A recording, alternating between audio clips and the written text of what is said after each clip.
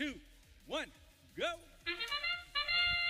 We're rolling for qualification match number 49. Our pre-programmed instructions over here on red indicate a lot of game pieces making their way to the top row, but then some also just making their way to the floor in not scoring zones. However, we will get the Stormbots balanced up there on the platform for 12.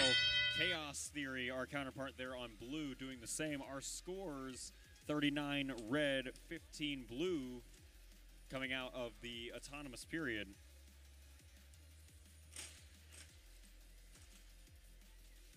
Stormbots now, Cone coming in alongside actually their alliance partners, Aimbot as well.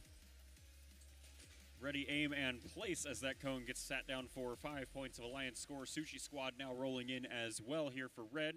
Cone goes up, link completed. That's a Cone Cube, Cone link over there for the red alliance. Picking up their first of 5 that they'll need for that activation, or excuse me, sustainability rank point.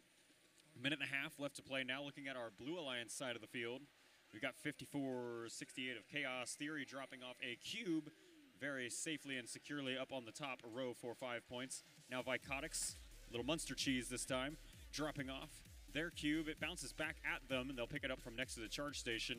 And now I can't actually see what's going on because the head ref's in the way. That's okay. We'll go over to the other side of the field now. Looking at Aimbot, they'll jump their way across the charge station.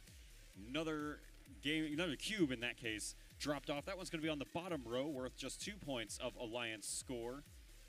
But they're trying to fill up that node area. Another Cone kind of pending here as Sushi Squad finds their bearings. And now they're getting up onto the charge station. Not sure if maybe there's a mechanical problem. They're just deciding to go ahead and park early, or if we'll see more of their offensive scoring capacity later in the match. Their alliance does still lead by 6 points for the time being. Robotics wiggling around here in the middle of the field. You see the bumpers kind of moving alongside the robot. They are still attached, which is good. That's all that matters.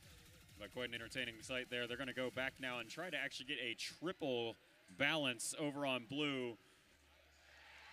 Absolutely no sweat back there by that drive team. You can tell they were ready for that one. No stress, no drama, and we get the triple climb, or triple park rather, for the Blue Alliance. The live score shows them 6 points up over the Red Alliance. We do still have to tally up everything, especially the endgame scores. We did have a 20-point endgame there by Red. We'll see what happens and get scores to you here in just a moment.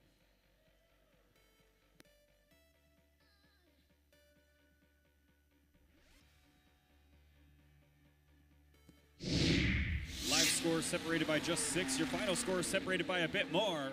But it is going to be a Blue Alliance victory and a clean sweep of all 4 available rank points there. 126 points to the Red Alliance's 114.